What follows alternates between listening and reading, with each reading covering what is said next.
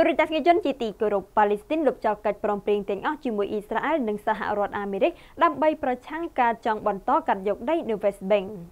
ប្រធានាធិបតីប៉ាឡេស្ទីនលោកម៉ាហ្មូតអាប់បាសកាលពីថ្ងៃអង្គារសប្តាហ៍នេះបានប្រកាសលុបចោលកិច្ចព្រមព្រៀងទាំងអស់ដែលត្រូវបានចុះហត្ថលេខាជាមួយអ៊ីស្រាអែលនិងសហរដ្ឋអាមេរិកបន្ទាប់ពីទីក្រុង Tel Aviv បានប្រកាសថាអ៊ីស្រាអែលនឹងបញ្ចូលផ្នែកខ្លះទៀតនៃតំបន់ West Bank ចូលទៅក្នុងដែនអធិបតេយ្យរបស់ខ្លួននេះបើយោងតាមការចេញផ្សាយដោយសារព័ត៌មាន Sputnik នៅថ្ងៃពុធទី20 ខែឧសភាឆ្នាំ2020លោកម៉ាហ្មូតអាប់បាសបានធ្វើសេចក្តីប្រកាសខាងលើនៅកំឡុងពេលនៃកិច្ចប្រជុំបន្ទាន់មួយនៅក្នុងទីក្រុង Marala កាលពីថ្ងៃអង្គារសប្តាហ៍នៅឱកាសនោះប្រធានាធិបតីប៉ាឡេស្ទីនរូបនេះបានគូបញ្ជាក់យ៉ាងដូចនេះថាអង្គការរំដោះប៉ាឡេស្ទីននិងរដ្ឋប៉ាឡេស្ទីននៅថ្ងៃនេះបានបោះបង់ចោលទាំងអស់នៅរាល់កាតព្វកិច្ចក្រោមកិច្ចព្រមព្រៀងនានាជាមួយរដ្ឋាភិបាលសហរដ្ឋអាមេរិកនិងអ៊ីស្រាអែលដោយនៅក្នុងនោះរួមទាំងកាតព្វកិច្ចដែលតាក់ទងនឹងផ្នែកសន្តិសុខផងដែរក្នុងពេលជាមួយគ្នានោះលោកអាប់បាសក៏បានអំពាវនាវឲ្យអ៊ីស្រាអែលទទួលខុសត្រូវទាំងស្រុងចំពោះមុខសហគមន៍អន្តរជាតិនៅអ្វីដែលបានកើតឡើងចាប់តាំងពីពេលនេះតទៅនៅក្នុងនាមកងកម្លាំងដែលកាន់កាប់តំបន់របស់ប៉ាឡេស្ទីន